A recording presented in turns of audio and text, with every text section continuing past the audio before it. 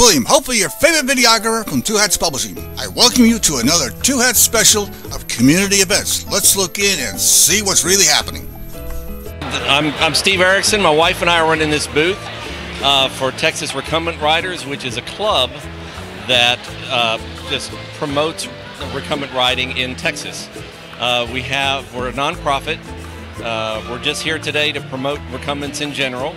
And we have 4 of these trikes are our own family vehicles, 3 trikes and 1 of the bikes, and then the other bike is from a friend of ours. So this one over here is mine. I'll start with that. This is a cat trike expedition, and I've had it about 6 years, and I bought it used from that. It's holding up really well. These are really built well to last, and we love them because they encourage us to get out and ride when having a bike in the garage that's uncomfortable to ride and that makes you sore after 20 miles does not encourage you to ride. So we love these things because they're comfortable. It's the main advantage. They're good for people with medical issues. My wife and I don't have any issues. We just think they're comfortable.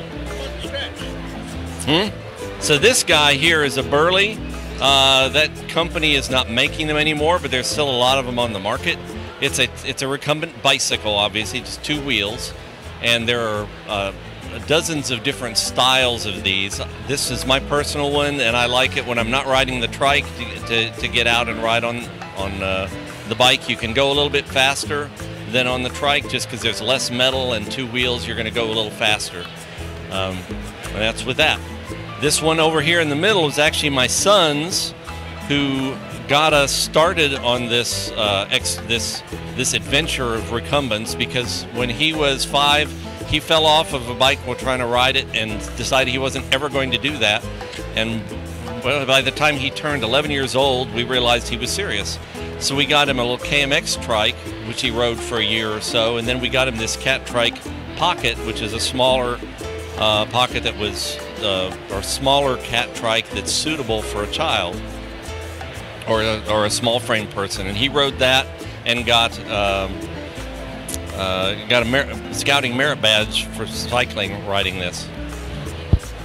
I'll work our way around here. Here's another bike. This is Rand's. They make a lot of they made several models. They have a lot of bikes out in the community that are the recumbents. It's actually from a friend of ours who let us borrow it for this display. And it just represents another style. You notice that the wheel is set back a little further and the pedals are a little higher up than on my bike. On my bike, the pedals are a little lower and the wheel's a little further out. And so the different styles feel differently and give you a little bit different balance point on the riding. And then this last one over here is my wife's trike, Road. She got that about 10 years ago, and it's still holding up well.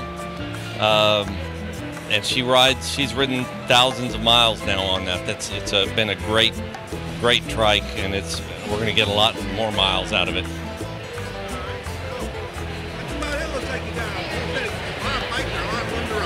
Yes, and we heartily encourage people to look into these, to get out of the house and get onto the road. You can get on the trails, you can ride them on the streets. People worry about not being visible. They're very visible. They're bigger than a dog. They're wider than a bike, and people look at you and love you. And they, as my wife says, they wave at you with their whole hand and not just that middle finger. So we love these things and heartily encourage people to go out and take a look at these at their local recumbent bicycle or recumbent tricycle dealer. This is William, hopefully your favorite videographer from Two Hats Publishing. I hope you enjoyed this video. If you like it, please leave comments below, or like, follow, or subscribe to us and get notices of all our videos. We love it, even when you call.